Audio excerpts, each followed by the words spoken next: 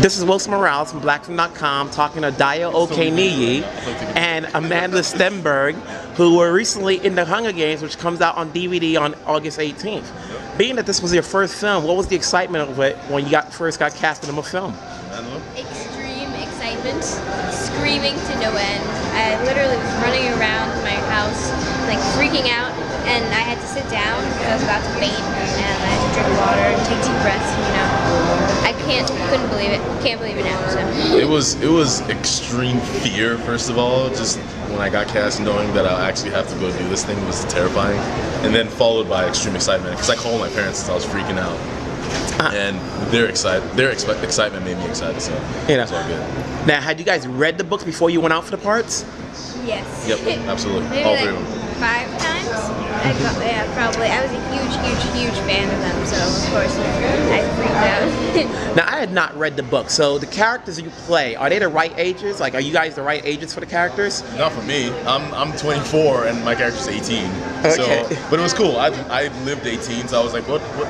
How afraid would an 18-year-old be as opposed to a 24-year-old? Well, actually, I was 23 when I made the movie. So, yeah, it's different. And yourself? Well, Bruce is 12, and I was 12 when I shot it, so...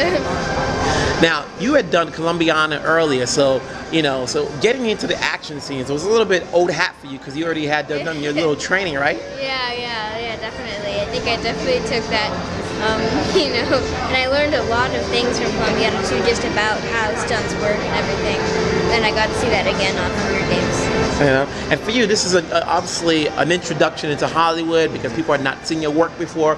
How much fan mail have you received since the film started and now that it's over and it's coming out on DVD? It's a constant cascading of mail, just shows up every day from my managers.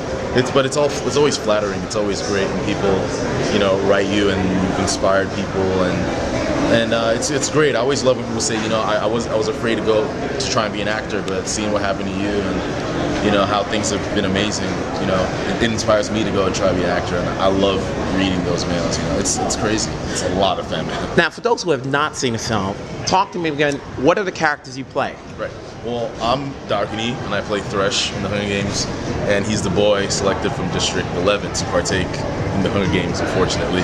And he's one of the favorites to win the Hunger Games because he's a big tribute. He's described as being the biggest tribute. I think Katniss describes him as having the stature of an ox.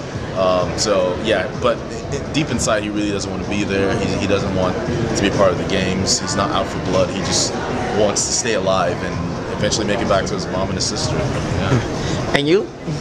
Well, Rue is also from District 11, and she is chosen for the games and is one of the youngest because she's 12 years old, and that's the lowest age requirement. And in the arena, she kind of bonds with Katniss, and she's very talented, very skilled. She can scavenge for herself and also climb trees, and that's her main thing. So. Now, I saw the movie with a real crowd, and they were rooting for both of you guys to win it. But when they saw what happened to your characters, you could hear your little sniffles in the audience, and they're like, "No, no!" Did you get that feeling, like once you saw the crowd, like what the reaction was? I think you'd have to be really self-involved to, be sad about yourself dying. Yeah.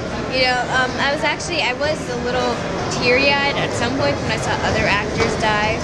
Like during the cornucopia scene, it was just kind of shocking the first time I saw it, to see people I knew so Your well. friends, yeah. Like beating each other up and dying.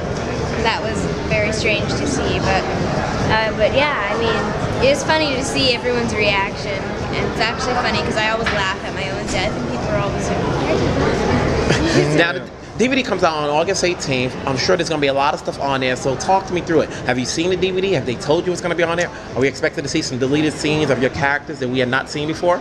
There's this really cool thing that Lionsgate had us do. They gave us flip cams to record the process of getting ready for the premiere and all the marketing stuff that went into it, and the mall tours.